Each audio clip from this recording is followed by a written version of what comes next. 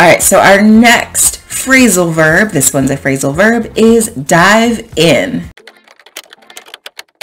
Our ancestors amassed a pretty big library. Historical stuff, Revolutionary War, books on Matheson, weaponry. Oh, can't wait to dive in.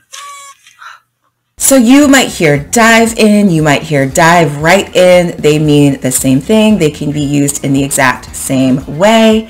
And think about someone actually like diving into a pool or diving into the ocean. That's the literal way that this phrase is used. That's not how we're going to talk about it here, but that's a good visual for you to think of, because when someone says dive in or dive right in, what they're saying is start doing it.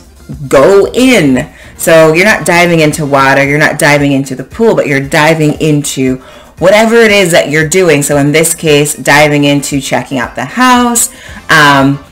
If you have just moved, you might dive into unpacking your boxes. So get started. Go. Do it. Dive in. And that's all dive in or dive right in means. Now you can dive into something and be really excited about it. Like maybe someone made you the most amazing birthday cake and you just dive right in. So you enthusiastically are eating the cake, hopefully not with both hands.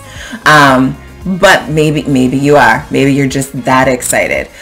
So maybe you have a new project and you're really excited about it and you dive right in. You're super excited to just get into it. Or you can dive into something reluctantly. You can dive into something being a little sad or apprehensive, like you just don't really want to do it, but you know that you have to.